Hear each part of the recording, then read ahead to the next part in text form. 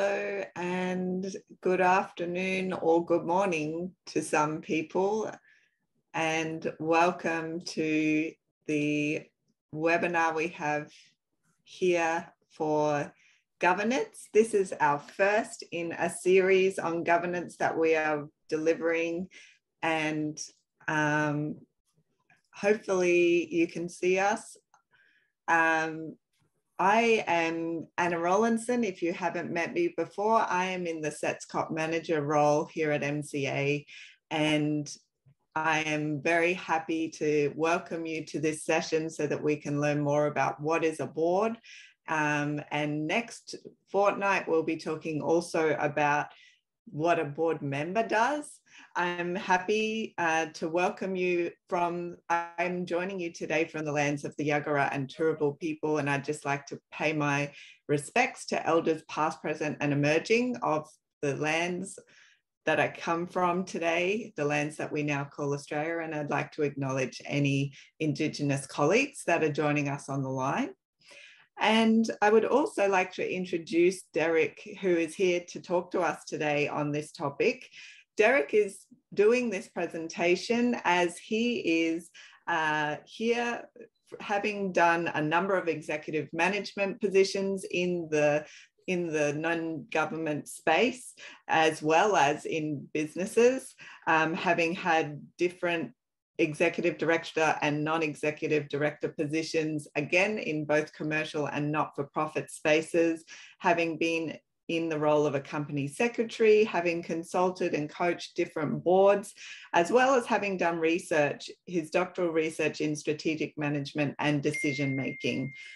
He's also completed 2 master's degrees in management and business admin, and a graduate from the Australian Institute of Company Directors. So we're very happy to have him here to talk about this topic and be able to share some of his knowledge and wisdom that he's gained through all of his experience and studies. I would also just like to let you know that we won't be taking questions until the end of the session today, but we will be asking you to use the Q&A function so you can submit your questions there. So now I will hand over to Derek. Thank you. Thank you, Anna. Welcome, everybody. Good afternoon. I'm just going to straight away, I will share my screen here. And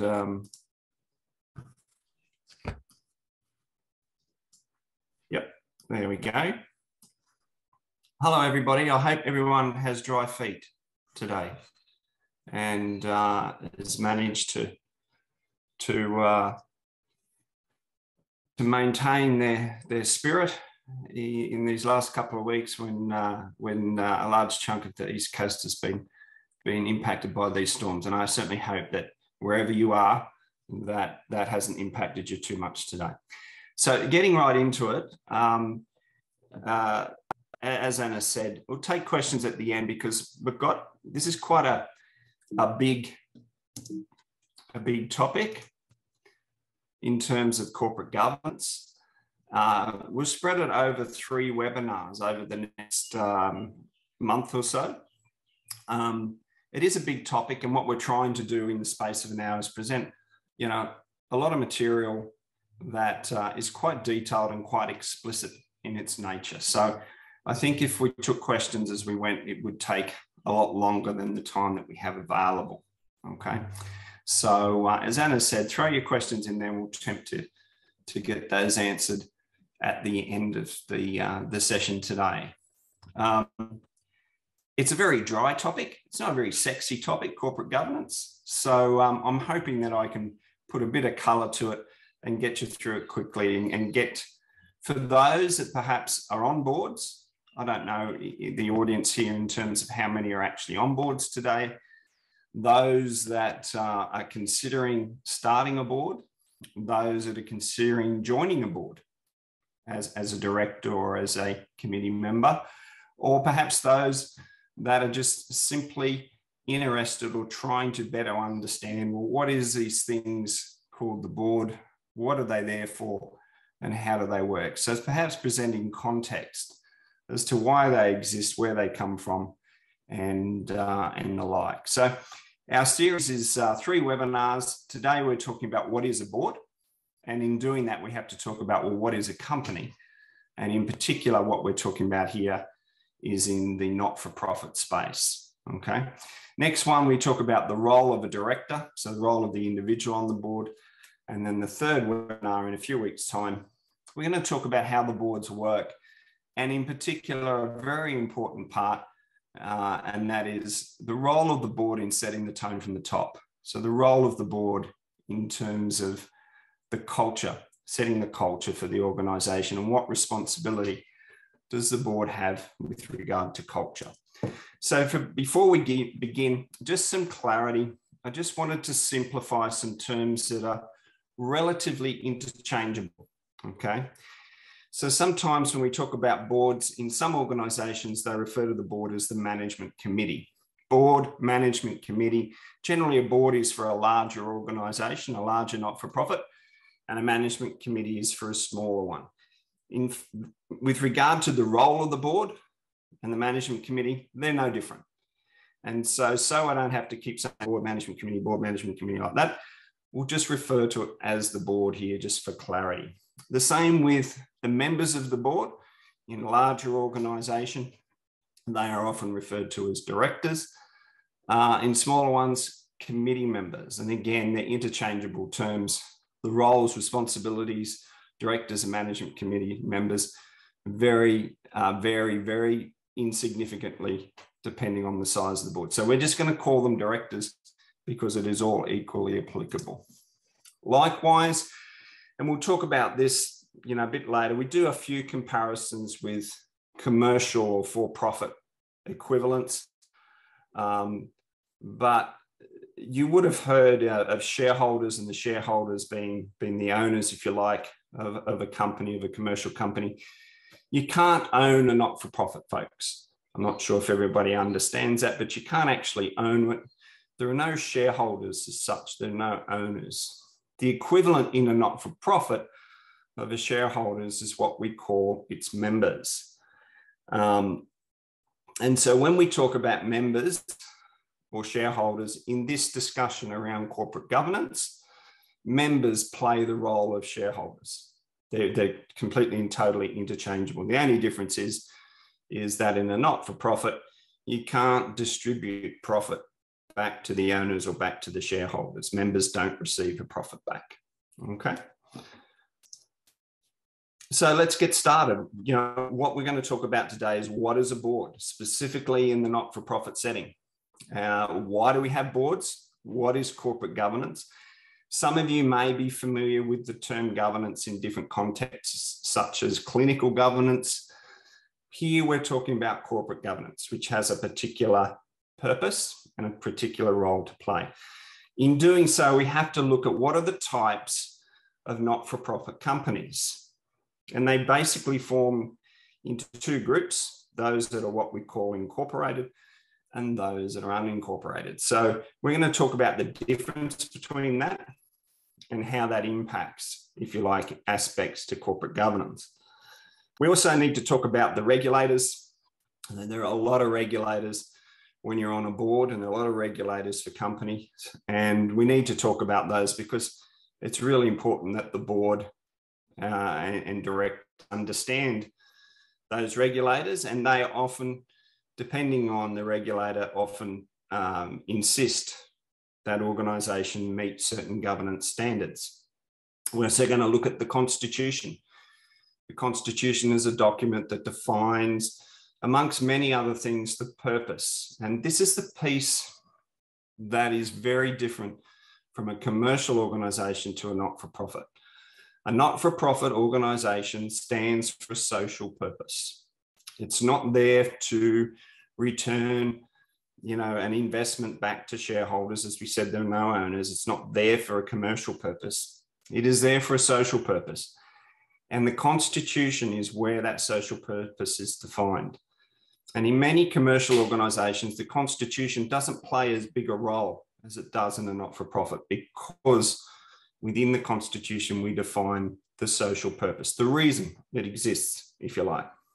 We're going to look at the roles and the functions of the board And in doing that, we're going to look at the delineation between the roles of members, boards, and managers. So we're going to look at what's it mean to be governing versus managing.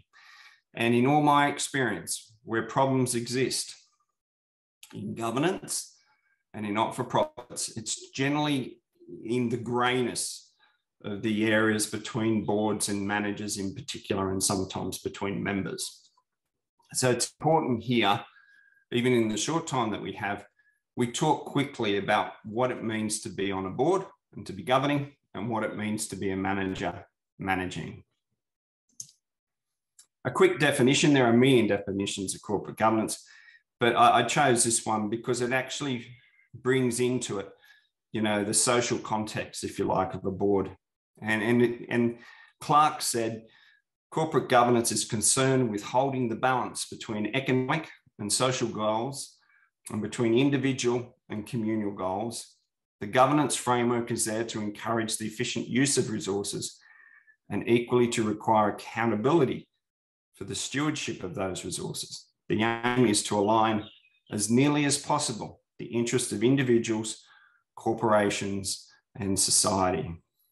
And we're going to talk a lot here in this whole series about this stewardship, you know, what we'll call later the fiduciary relationship. And don't get hung up on these kind of really technical, almost legal words, but it is very important that we understand that boards in particular have a stewardship over how the organisation is run, the resources, particularly the financial resources, and how they're applied and how they're used.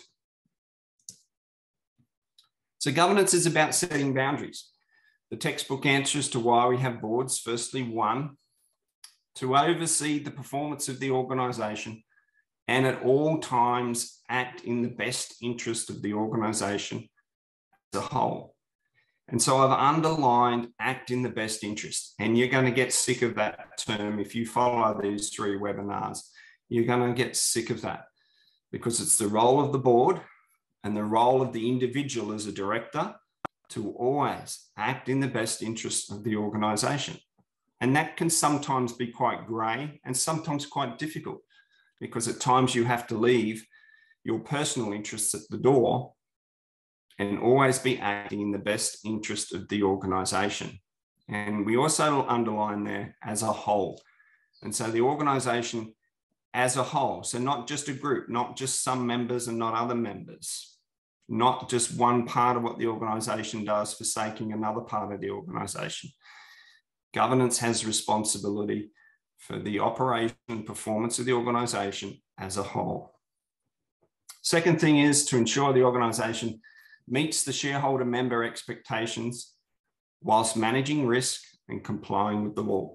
And I can tell you folks, in operating a company, whether it's a commercial company or not-for-profit company, there are a lot of aspects with respect to compliance with the law. And managing risk, if we don't manage risk, we can't go forward. If we're not prepared to take risk, organisations can't go forward, but we have to manage risk appropriately and within a framework, okay? It's no good just being on a board and saying no to everything. That's not managing risk. Managing risk is sort of weighing up the benefits versus the risks and making a decision about how we move forward. Third thing, to bring skills, expertise, and an independent perspective to decision-making. So essentially the role of the board is to make decisions. And I've underlined the word independent there because we'll talk about this in the next webinar in particular. We need directors to be independent when they participate on boards and not to necessarily, again, be bringing special interests or be collaborating around interests or whatever. They have to bring independence of mind, position, and experience to the board. The fourth thing is to guide and support the CEO and the CEO's management team and hold them accountable for the performance of the organisation. So they're there in a coaching role, if you like, to provide guidance, but also to hold them accountable for how the organisation is run. And that's not just financial performance. That's many, many different aspects of running an organisation. From the top one, when I've been on boards, the top issue is always workplace health and safety. That staff have to go home in the same condition that they came to work in. And that is of paramount importance to the board. If the board don't take that seriously, the organisation won't take that aspect seriously. And that is one example where the board is got that overview, if you like, that overview responsibility, holding management accountable for the performance of the organisation. So let's just go back in time, and perhaps if we understand the history and evolution of governance, perhaps we can understand why things are as they are. So way back in 1600, if you like, and it was actually on the 31st of December 1600, a company called the East India Trading Company. I'm sure many of you have studied history or have a reasonable interest in history would know of the East India Trading Company. It was the first company that had the notion of shares, that people could buy a piece of a company, a share, if you like. So the notion of a shareholding came about. A royal charter was granted to the Company of Merchants in London to form what is called the East India Trading Company. It is probably, arguably, the first company ever built, ever established. It began with 218 members. These were the first shareholders or the first members of an organisation. It had what was called the Court of Proprietors, made up of members with voting rights. This was the first ever board. And then it had the Court of Directors, which was the first ever management team. So the Court of Proprietors sat above the management team and made sure that the management team, managed the organisation and its resources appropriately. It evolved from 31st of September to 1600. And then by the early 1900s, the size and complexity of companies had grown so that the role of boards and directors got so complex and so large that shareholders had to actually cede more powers to boards. It became impossible. If you can imagine here back in the East India Trading Company, it's impossible for 218 members to all manage an organisation. I think you'd all agree that. And so they delegated their responsibility to this board called the Court of Proprietors, who then delegated their responsibility to a group of managers. And by the 1900s, this got so complex that the notion of a board and directors and managers had become well and truly established. Today, we have what is termed a corporation. And it was the East India Trading Company that was the first corporation. And what do we mean by corporation? Corporation is the act of incorporating. And what this means is that there is a legal separation of the organisation, the company, from its members as being recognised in law as a quasi-person. So if we have a company, a not-for-profit, and it's been incorporated, that company by law is recognised as a separate person, if you like, to the people that own it. So that legal separation means that, for example, a corporation that borrows money, that goes to the bank and borrows money, it is the corporation that is borrowing the money, not the owners. So if the corporation doesn't pay the money back, the bank can't pursue the owners or the members. They have to pursue the company, which by law is recognised as a quasi-person. So incorporation is this legal separation of owners from company. So today, if somebody wants to sue an organisation, they're suing the organisation. They're not suing the members. They're not suing shareholders in the commercial space. They're suing the company.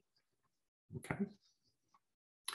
This separation of ownership and control is known as the fiduciary relationship. So the members appoint directors to act on boards on their behalf. So the members choose directors to say, we are choosing you people to act on our behalf to oversee the management of this organisation. That is known as the fiduciary relationship. In recent times, there's been a growth of legal frameworks to protect, through regulation, this relationship between owners and members. Because obviously, if you delegate to a group of directors to manage the organisation on their behalf, and they do the wrong thing, how are they protected? How are members' rights protected? How are those assets and liabilities protected under law?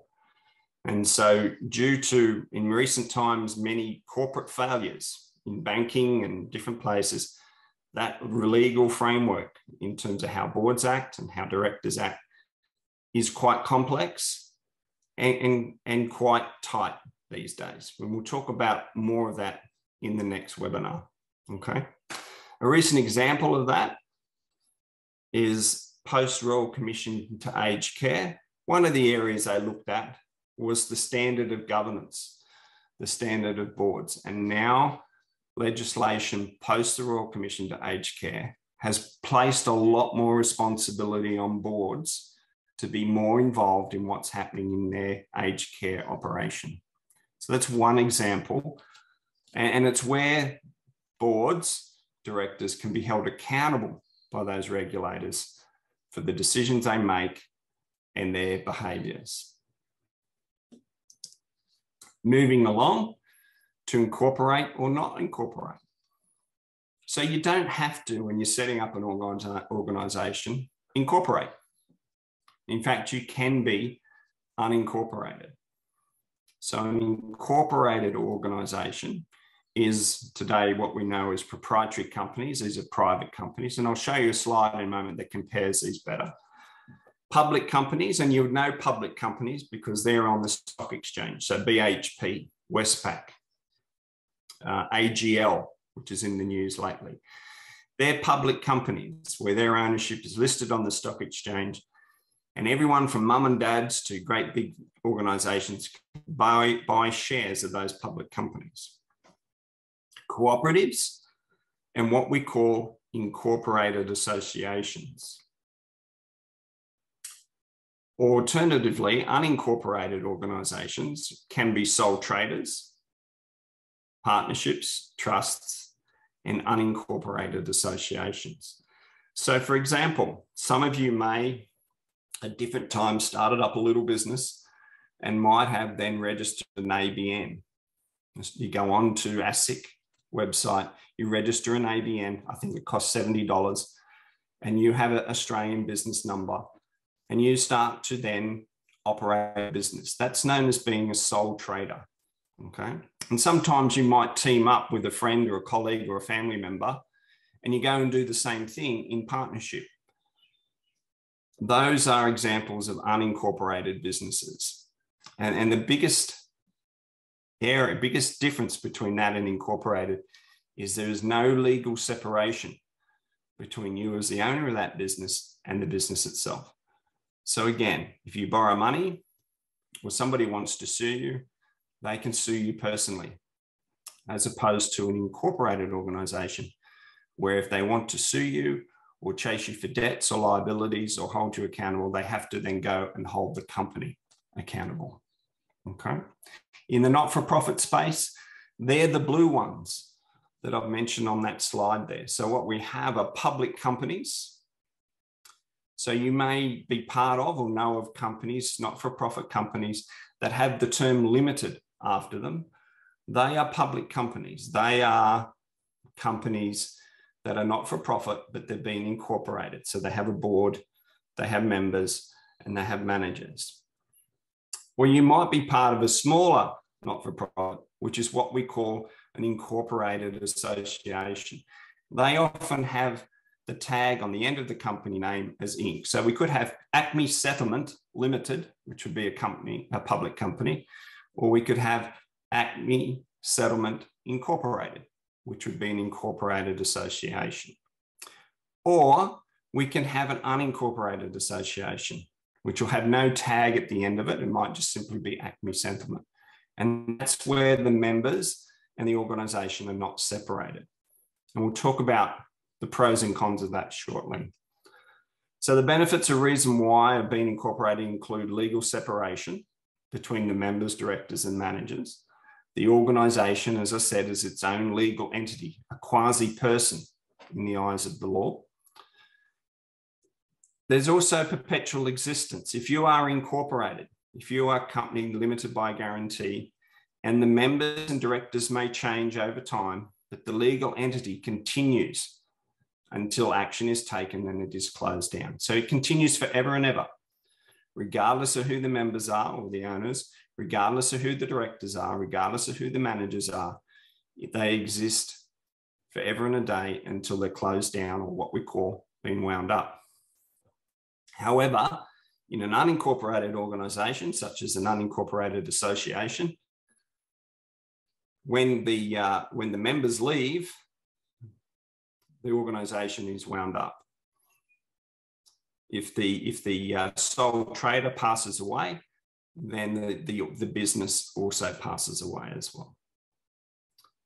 We also have the concept of limited liability. So because members have a stake through a membership fee in the organisation, if the organisation is closed down, is wound up, the liability, that is the amount that the member owes when the organisation is closed down, is limited to a very nominal amount. It might just be the membership fee of $10 or something like that. The organisation's debts, liabilities belong to the organisation. They don't belong to members and directors, okay?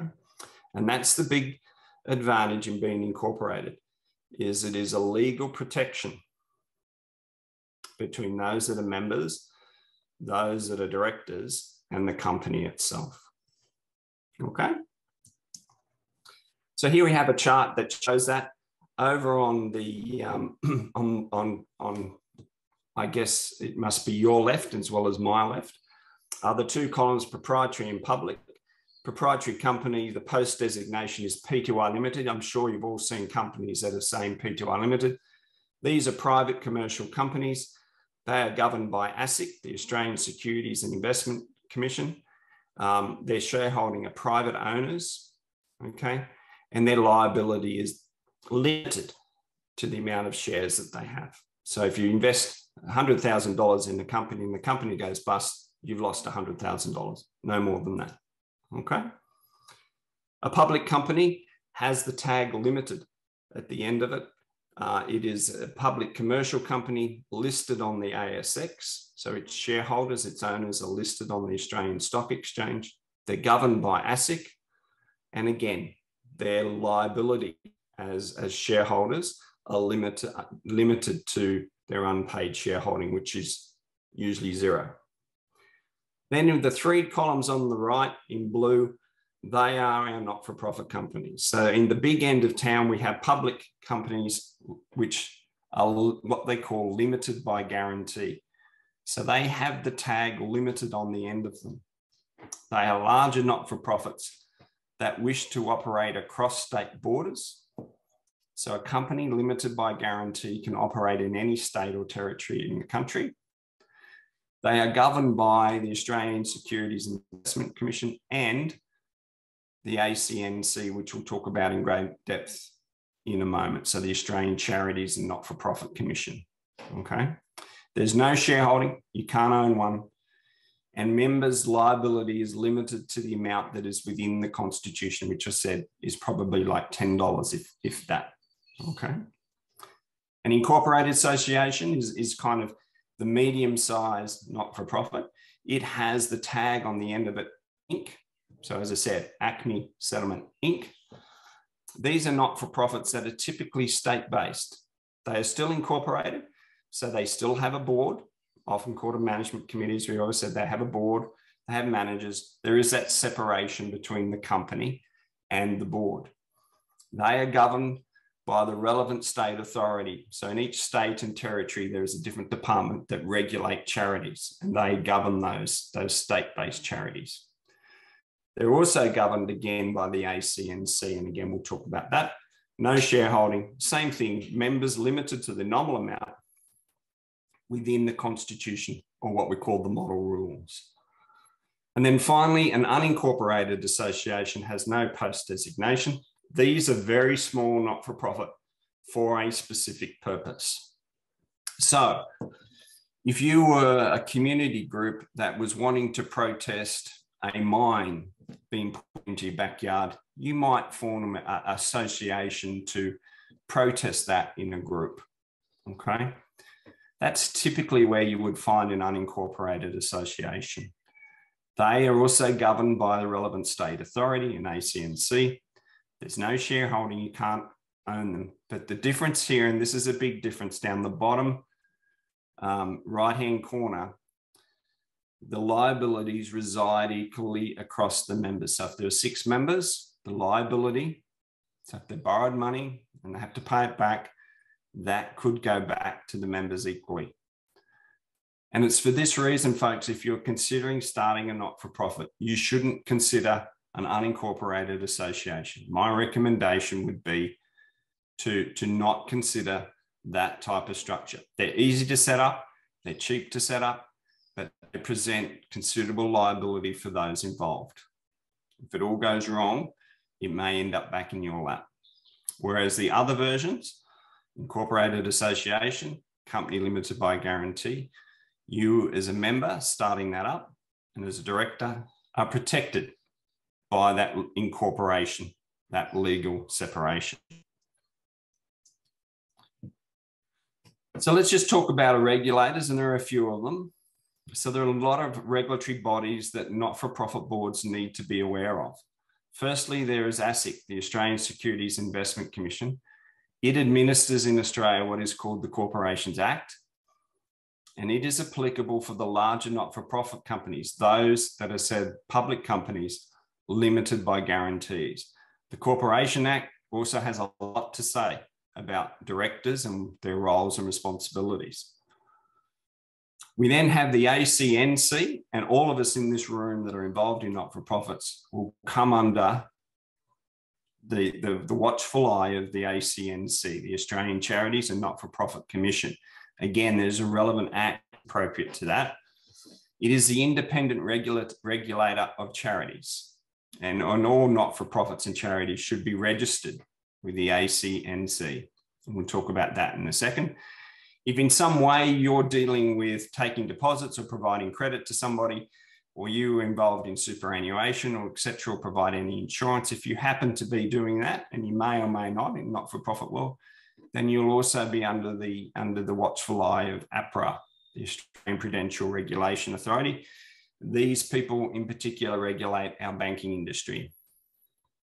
Everybody, the whole of the country comes under the ATO, the Australian Tax Office. And not-for-profits still have to, or most of them still have to, submit a business activity statement for GST and pay-as-you-go tax.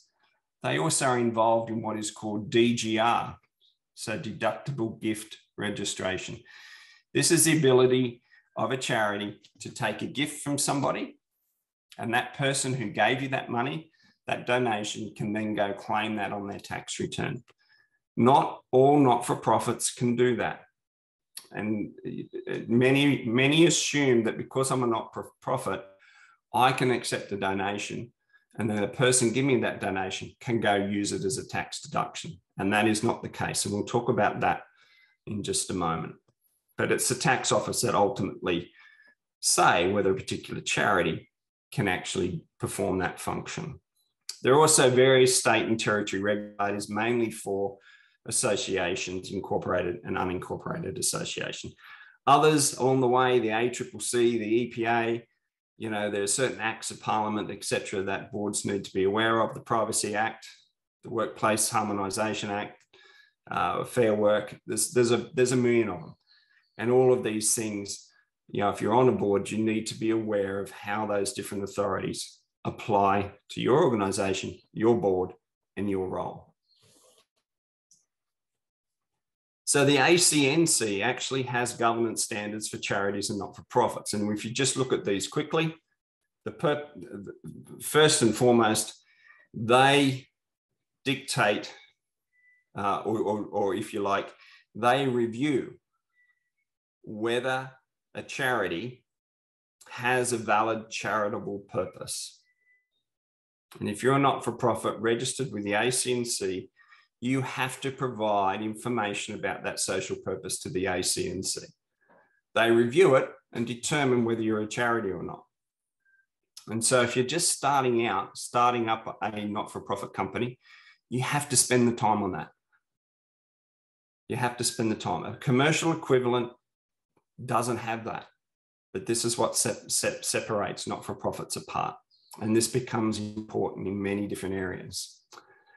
It also has the standard that boards must be accountable to their members, and they must take reasonable steps to be accountable, to communicate, and provide them adequate opportunity to raise their concerns about how the not-for-profit is governed. This is often done in what is called the annual general meeting, the AGM. Okay, we'll talk about that briefly.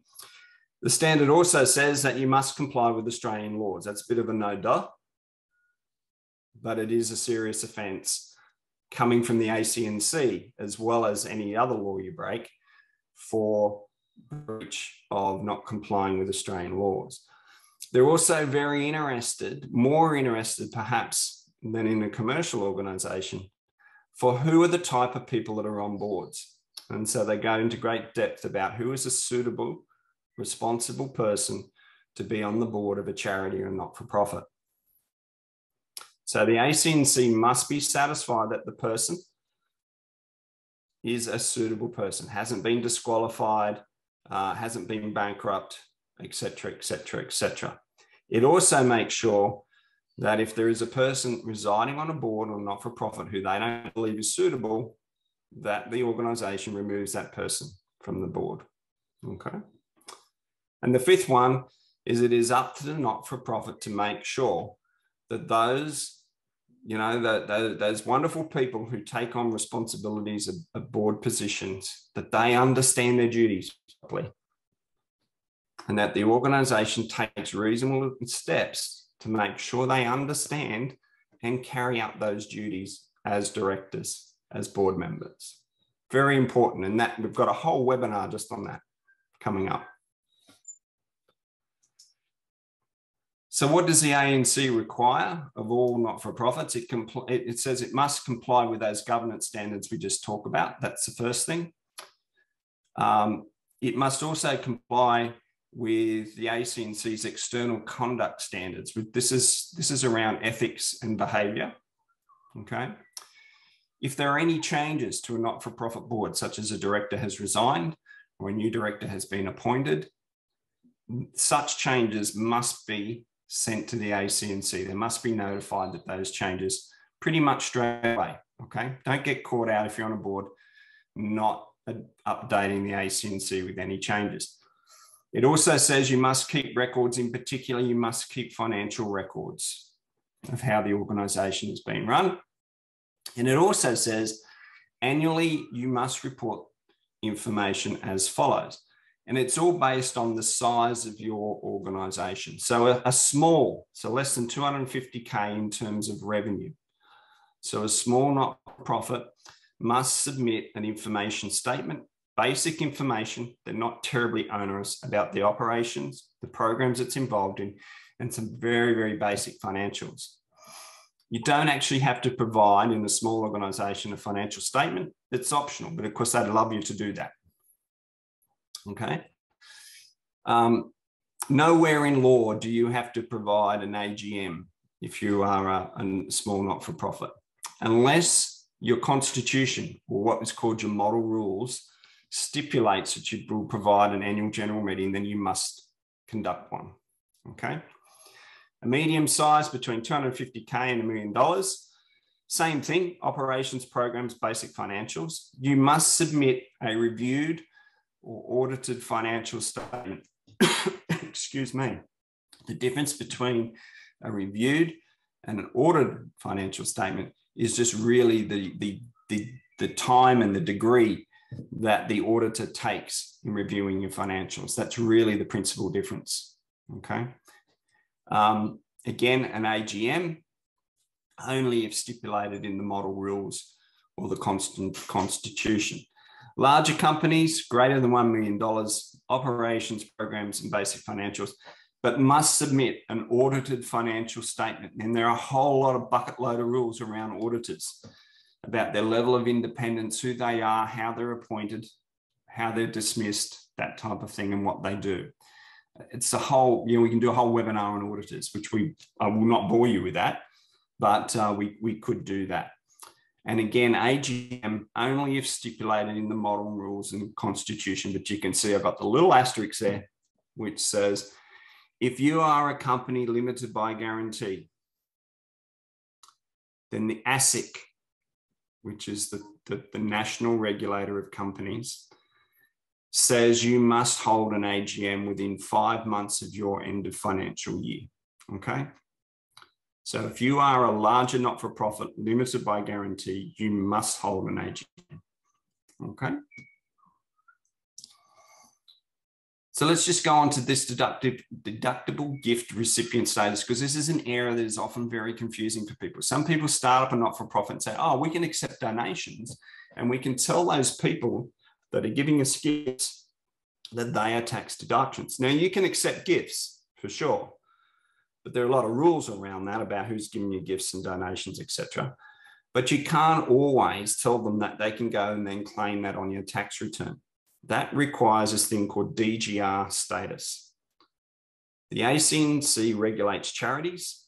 Not all not-for-profits are charities. Only about 10% of not-for-profits are recognised charities, believe it or not.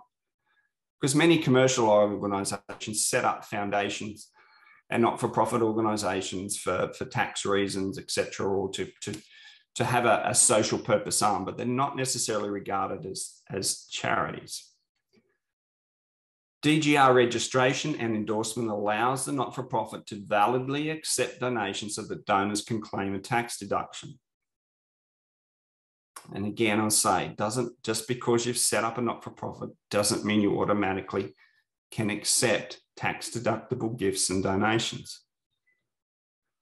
When applying for DGR status, and it's a specific process you go through, you must demonstrate your charitable purpose. Okay, very important, because that's how they determine whether you are worthy of DGR status. The not-for-profit applies for registration to the ACNC for DGR status. Once that is approved by the ACNC, the ATO then gets involved, and then it decides whether the DGR is endorsed. So you've got two levels, the ACNC and the ATO, to get what is called DGR status. Now, you don't have to go to the tax office separately. ACNC will do that for you once it has registered you, okay? But you quite often, many organisations get letters back from the tax office wanting more information about your social or charitable purpose, okay?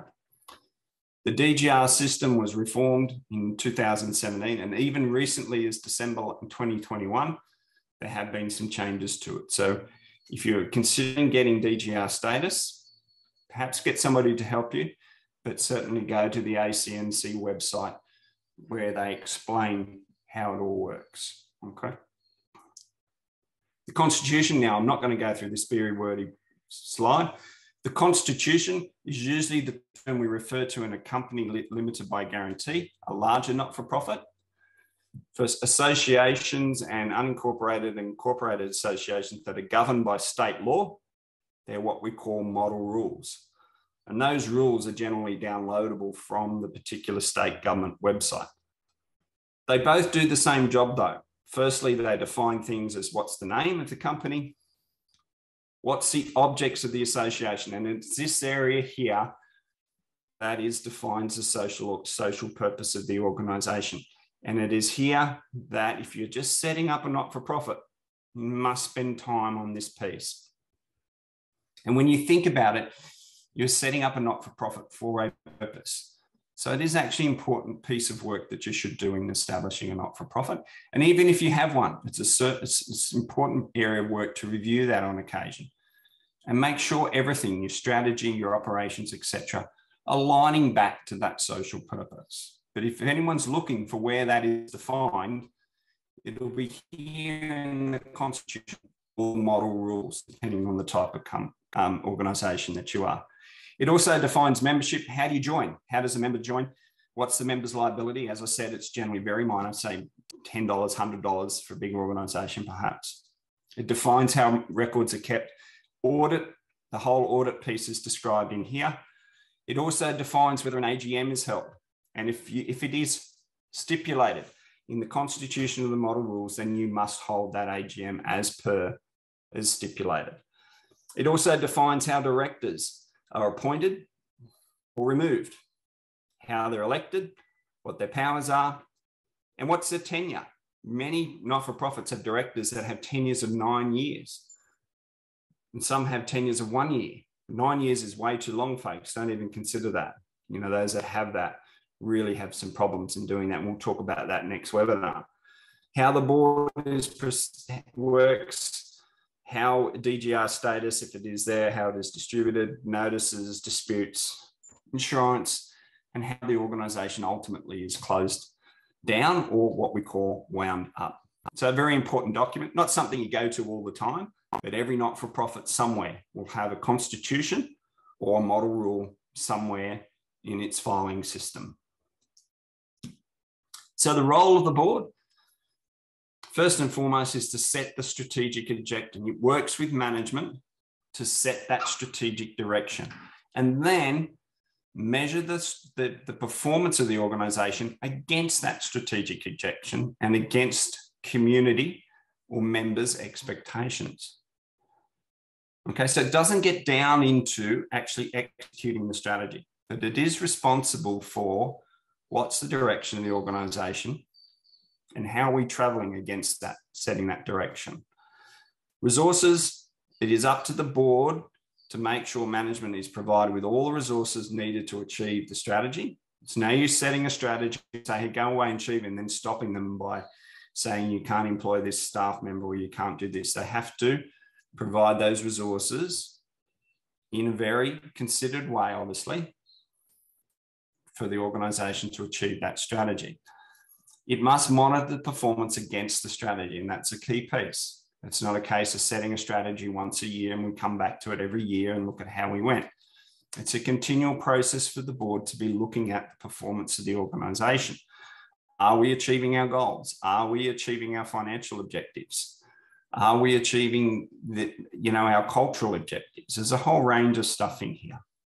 Compliance, ultimately, it's up to the board to make sure the organisation complies with the law. And that might be with respect to reporting, accounting, regulatory, environmental. And if you're in a particular industry, again, I mentioned aged care before, making sure you comply with the levels of care, standards of care in aged care, making sure you comply with government contracts, grants, programs. They're all part of compliance. And it's up to the board to make sure management is complying with those. Okay, and ultimately, if there is a problem, it comes back to directors. When there's a problem, not the managers necessarily, it comes back to directors. And the question will be asked is, why doesn't the organisation comply? Risk, the role of the board in risk is to set what is called the risk appetite and risk tolerances. That is, how much risk are we prepared to take on in making our decisions? It ensures that risks are identified and that the management is managing those risks appropriately.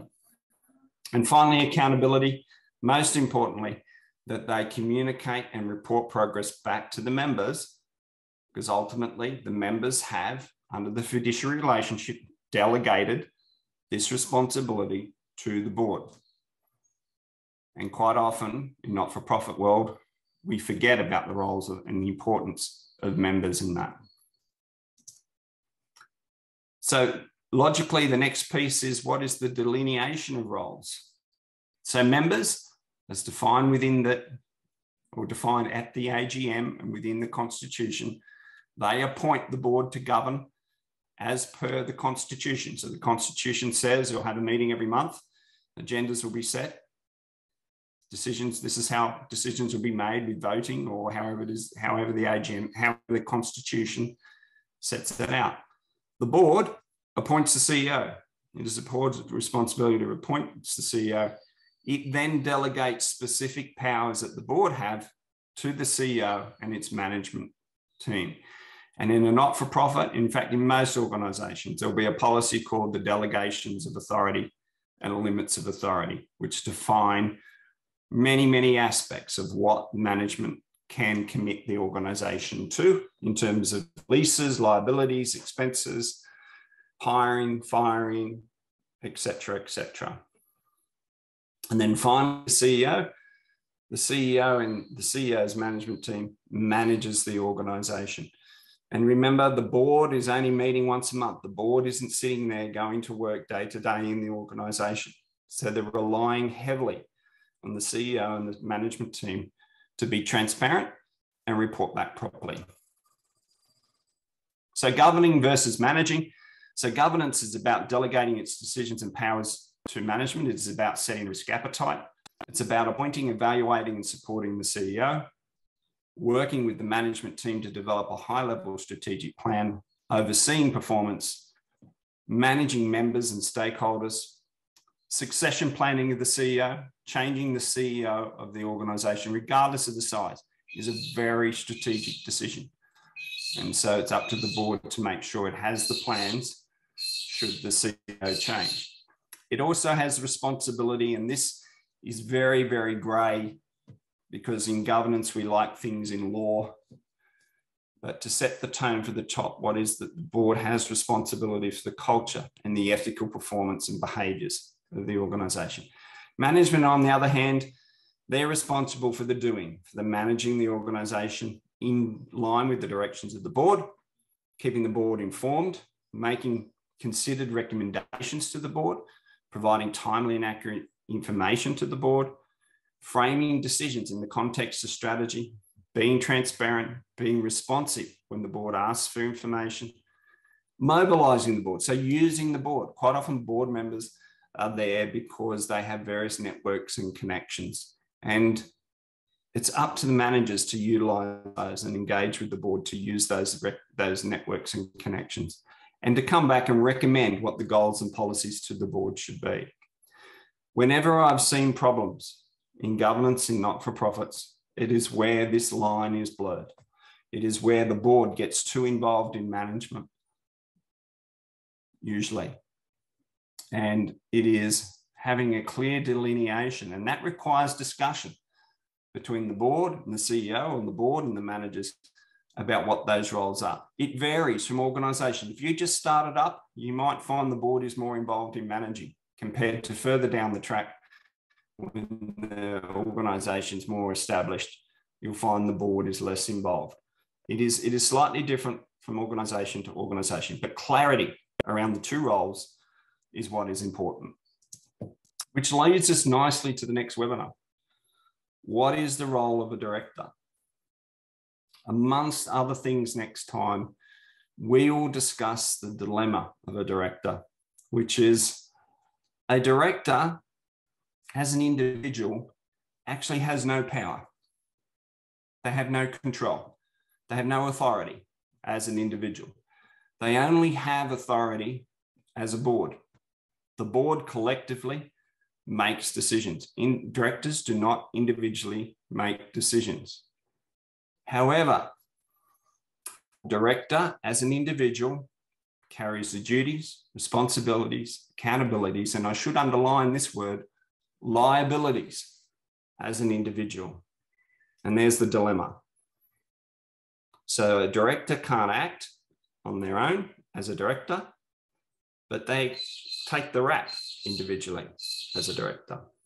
So we'll talk about that at our next webinar, because it's very important that if you're going on to a board as a director, as a management committee, and it doesn't matter whether you're small, medium, or large, there still resides duties, responsibilities, accountabilities, liabilities remain exactly the same. And so it's important you go in with your eyes open. And there are many wonderful people who volunteer their time because they are, it's what I love about not-for-profits. They go onto a board because they are so, aligned and supportive of the purpose of the organisation. They're passionate about it, but they still carry this duty, responsibility, accountability, and liability as an individual. And so it's important that you understand that going onto a board. So some more information, if you're looking for more information, we have covered in a short space of time a huge area that would take a day or more. You can go to the AICD, the Australian Institute of Company Directors, to their website, the Governance Institute of Australia. They're the two Australian authorities on governance. SETSCoP, we've developed a series of business guides in governance. We've also done, we'll talk about this next week, but to be on a board, you do have to have a very broad understanding of finance, law, risk, strategy, those 4 areas. And we'll actually be doing later on some webinars on that, some very simple, finance for non-financial people, to try and make people more comfortable in this space, because you do have to have that awareness. And that's actually in law that you have to have that. It's not just me saying it, it is in law. There's also the ACNC, of course. They have a great website, which has a lot of tools and things and a lot of sheets to help you through the various processes, particularly DGR status. Then, of course, you've got your local, state or territory government office. And they're the particular offices that govern charities in that state. So Victoria Consumer Affairs, Queensland Office of Fair Trading, New South Wales Fair Trading, and so on down the list. So we only have a few minutes for some questions. So thank you. Anna, how would you like to do these? Yes, if anyone does have any quick questions they would like to put either in the chat or in the Q&A function, please go ahead. I might just start with a couple questions off the bat. For my own information, I'd like to know, what is the usual regularity of board meetings for a small incorporated association? Okay, in general terms, a board should meet every month. Sometimes that goes out a bit, and sometimes, depending on the rate of change of things that are happening, sometimes the board determines, look, we're not actually, things are changing fast enough for us. It is stipulated in the constitution or the model rules how often the board should meet. Typically, in general terms, Anna, every month. Great. Another question I have is, can an incorporated association be changed from that type of legal entity to a limited by guarantee company? And why might people do that? Okay, so yes, you can, and it happens quite a lot, that an organisation that is an incorporated association upgrades, if you like, upgrades software, if you like, and becomes a company that is limited by guarantee. Now, it is no small process to do it, because essentially an association is governed by the state government, and a company limited by guarantee is governed by ASIC, which is a federal authority. Okay, so there is a bucket load of paperwork and processes you've got to do, but it does happen. When would you do that? Well, you would do it if you wanted to operate across state boundaries. You would also do it if, for example, banks look more favourably on a company limited by guarantee. So if you're seeking to raise some finance, they would probably look more favourably on a company limited by guarantee, because they're assuming a company limited by guarantee has better level of governance. I don't believe that assumption is necessarily correct from my observations, but that is what the bank's view is. And sometimes government also want to do business with a company limited by guarantee, because ASIC adds some extra levels of kind of governance standards, if you like, or responsibilities on directors that are perhaps a bit more black and white, if you like. So if you were trying to bid for a bigger program that came from a federal company, they may say we'll only deal with companies limited by guarantee, and that may be a purpose for doing that. And but yes, you can. Sorry, I might give one last question before we wrap up, which has come through the Q&A, which is how much is the cost of the registration for ACMC to register as a charity, not just an incorporated association? You know what? I don't know what the current fees are, and I don't want to misquote. It is not a huge amount. It is not, you know, the ACMC recognises that a lot of charities, the vast majority, are small community-based organisations without a lot of funds. So they're not there to kind of, you know, fund this big bureaucracy of government through extracting fees from you. I can't give you the right number right now, but we can get that number back to the person who asked that question. Absolutely, we will do that. Well, I'm going to wrap us up there.